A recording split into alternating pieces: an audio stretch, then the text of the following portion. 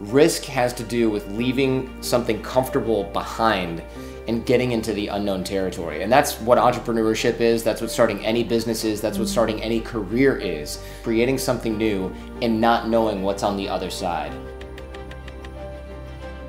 Vision is so important in business because if you don't have a vision, you really don't have a plan. I have a vision for every part of my life. I have it within my business, within my home life, anything that I want to do for my future. The way I cultivated my ambition was by looking at myself and seeing where do I really want to go and what do I really want to do in my life. Risk isn't always dramatic or exciting. Sometimes risk is just playing it safe. Close your eyes and just become one with your thoughts and be happy about it and just make your dreams come true. The biggest struggle people have is not having a mental goal of where they want to reach, where they want to go to. People just think that you get lucky or you're super talented and you get the gig.